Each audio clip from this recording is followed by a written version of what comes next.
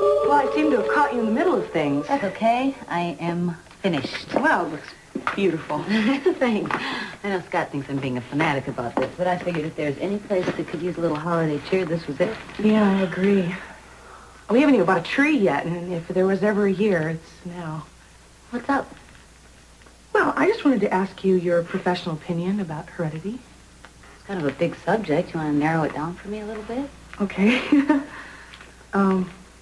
Well, in my heart, I've never doubted that this child is Cruz's. But, well, I guess it would be a lie. I have had doubts. I can understand. Cruz and I have talked about it, though. And we will love this child. I mean, if it's ours, but if it turns out to be otherwise, Heather, the person who did this to me was really sick.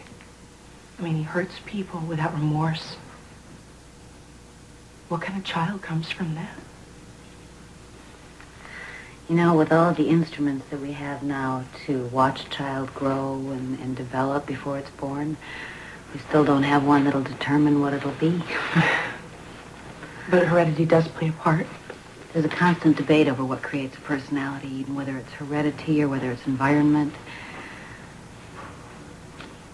Well, which side of the debate are you on? Well, personally, I think that a loving home can be one of the best influences that anyone could have. Well, I agree with you, but then that's what I want to hear, you know. That's not why I'm saying it. There's examples all over the place, Eden. As a matter of fact, you want to go for a ride with me right now?